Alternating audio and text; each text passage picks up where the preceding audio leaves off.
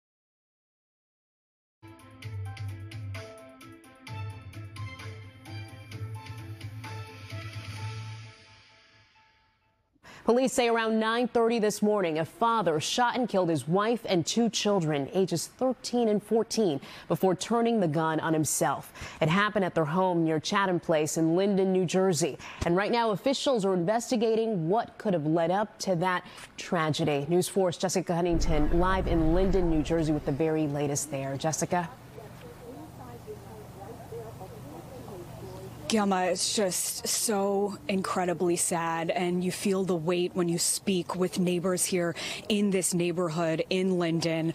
We are learning tonight that the family's two children, they were young teenagers.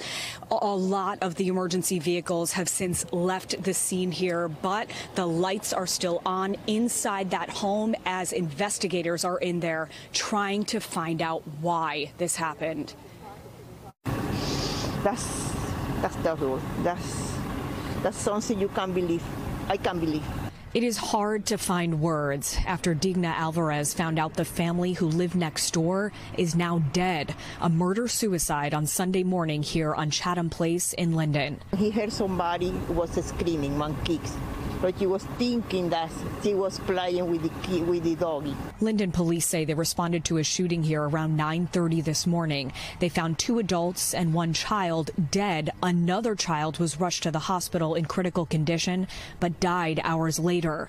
Linden's mayor says the kids were 14 and 13 years old. A source close to the investigation says it was the father that opened fire on his family. He was electricity, and sometimes we need help, and he helping us. It's awful. Kids, children, the wife. I know his wife walks her dog around my neighborhood all the time, so she would always waist high. The home, a crime scene all day long.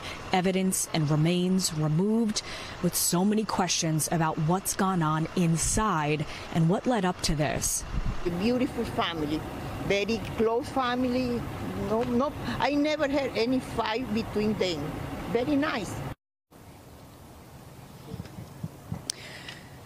Governor Phil Murphy tweeting out his thoughts and prayers after finding out about this horrific incident here in Linden. Obviously, this is still a very active investigation as neighbors are feeling the weight of this tonight. Live in Linden, I'm Jessica Cunnington, News 4 News.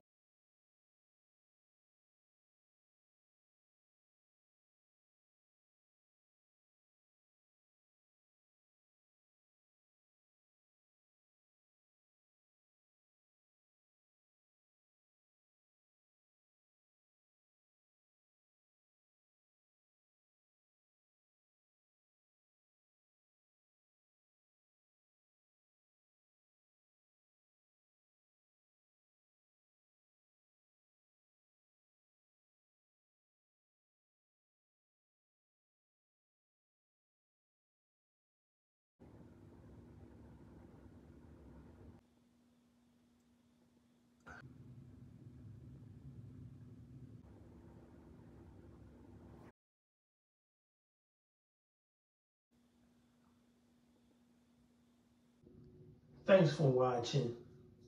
We appreciate you. Please Please subscribe.